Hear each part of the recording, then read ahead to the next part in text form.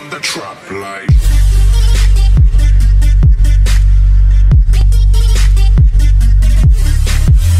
What is going on, people of the internet? It is Savior Leader coming at you with another gameplay commentary. This one's going to be a bit different. I'm going to be doing a life story, which you probably have never heard on my channel. This is going to be a Thanksgiving based story. Before I get into it, I just want to say, did you see that spawn on Nuketown? My entire team spawned on the other side of the map, and I spawned behind the enemies for some reason. Still managed to get B though. I got behind them, and this gameplay is just insane for what was going on. This is going to be my first sexual experience. To start off the video, I would like to say there is nothing too inappropriate in this video. Hopefully, I'm going to try and keep it as clean as possible. And I'm going to try and make it watchable for younger age people.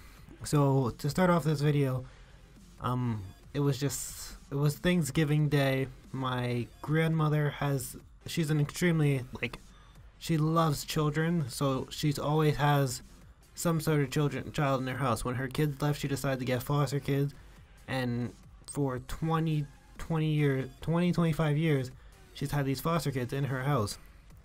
So this one particular Thanksgiving, she had two girls in her house. One was a little not too bright, and the other one was she was an extremely cute girl, but that's besides the point. So this day we were waiting for them to get here for Thanksgiving. I had a feeling, well, I dreamt the night before that something bad was gonna happen, but I didn't think too much of it. It wasn't too big. It wasn't like what happened, but it was just like somebody went into a hospital. I think it was my sister went into a hospital for some reason. But I had a really bad dream. But that's besides the point. When they arrived, I was like, wow, she is extremely cute. I should probably stay away from her because she seems like bad news. I already knew what was happening. It was out there before she even stepped foot into the door. Like when they were walking up, I saw her and I was like, yeah, I'm gonna try and stay away from her. But then my two nieces and my nephew started to show up at my house, and those three kids, I love them to death. They're like, literally, they're the fam. So they were around me. They always chill around me because those are my they love me and I love them. They're my closest. They're the closest people to me. I shouldn't say that, but they're like literally every time I see them, we're always chilling because that's the fam. So we were chilling on the porch. We were just playing around. They wanted to fight me, so I had one of my nieces under one of my arms, and I had my nephew under my other arm.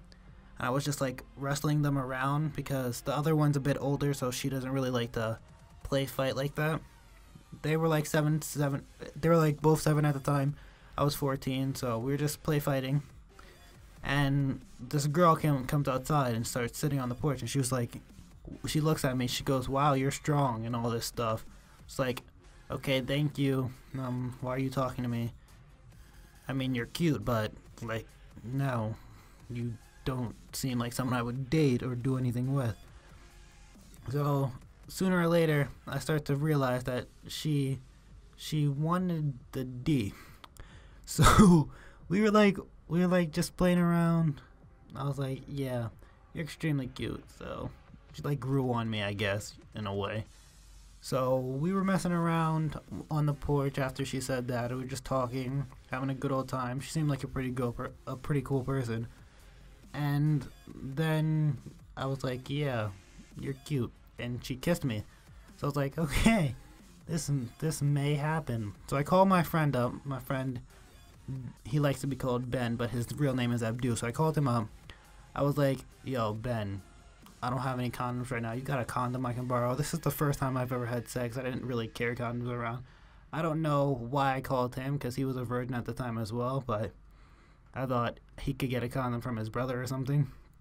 So we start like messing around. I was like, yo, bro, I need a condom. Like, seriously, I need a condom. And he was like, nah, he can't get me one. He lived like 3 minutes away from me, so I could just easily walked over there. but he couldn't get me one. I didn't have any condoms, so that was one of the biggest problems with this whole scenario. And we just continued to mess around. About an hour or two pass, and it gets dark. After it gets dark, we're all just upstairs. We had turned off all the lights because the little kids wanted to play Rats in the Dark. Rats in the Dark, if you don't know what it is, it's like basically it's hide and go seek but in the dark. So we were all playing hide and go seek in the dark basically, and we're just having a grand old time, just trying to basically keep ourselves occupied before dinner came. And we had just started playing, so when they turned off all the lights, the girl that I was talking to, she just came up to me and like put her body in between my legs because I was sitting on the edge of my bed. She put her body in between my in between my legs, and we started like making out. This was a little bit weird, but it's life happens. So after we started making out, we were like, yeah, we should not be doing this with all these little kids running around us.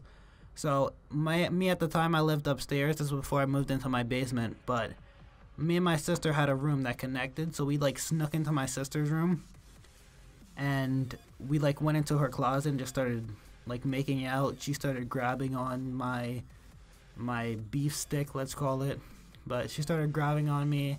I started grabbing her boobs, like just messing around. We were two horny kids.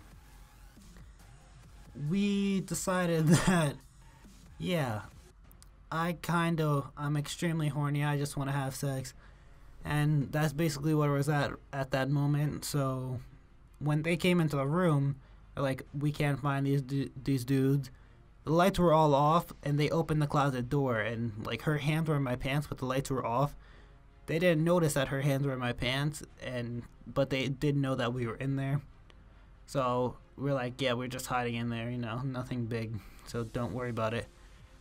And it was like, whatever. My sister was there. My sister was a year older than me, so she was just there. She didn't really think anything of it, so I didn't think the kids thought anything of it either.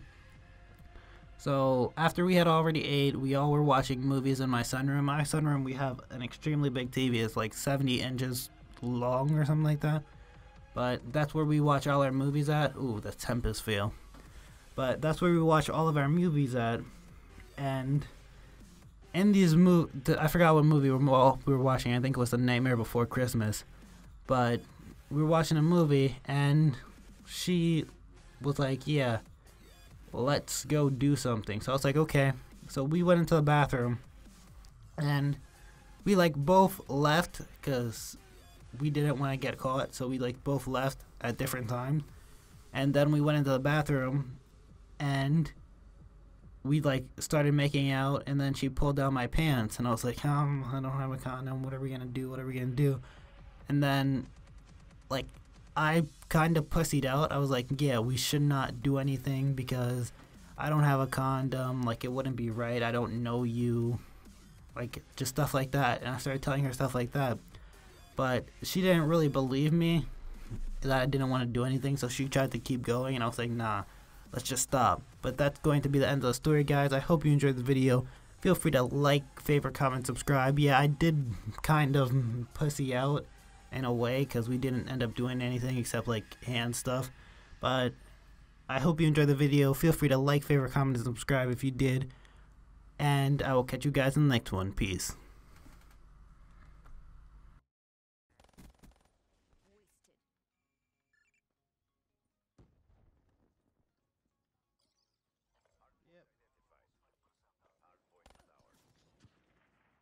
Good shit, guys.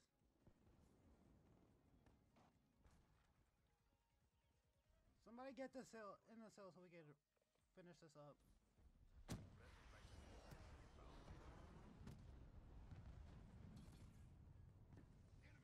Good shit.